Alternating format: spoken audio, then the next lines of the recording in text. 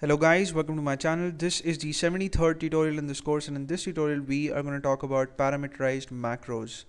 Now we've seen in one of the tutorials in this course that we can use the hash defined preprocessor directive to create constants, and we can use the hash defined preprocessor directive to create macros as well.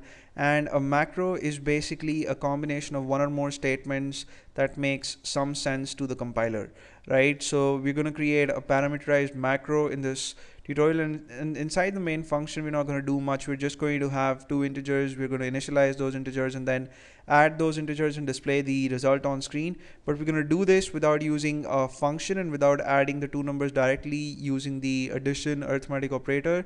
We're going to do this using a parameterized macro, right? So let's get started. As you can see, using code blocks, I've saved a file. I have given it the name parameterized macros.c.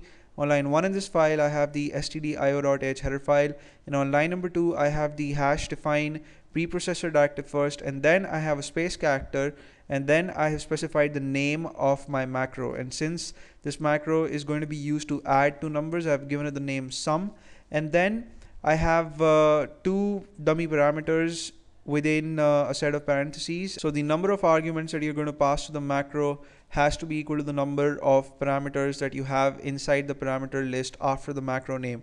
And another thing that you have to make sure is that there isn't any space between the macro name, which is sum in this case, and the opening parentheses of the parameter list, right? So there doesn't have to be any space character here.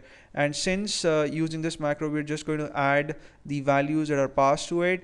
I have a space character after the closing parentheses of the parameter list of the macro, and then in another set of parentheses I have typed x plus y, right? So x and y are dummy parameters, and then I want to add the values that are passed to x and y. So that's why the code that gets run when this macro is called is x plus y.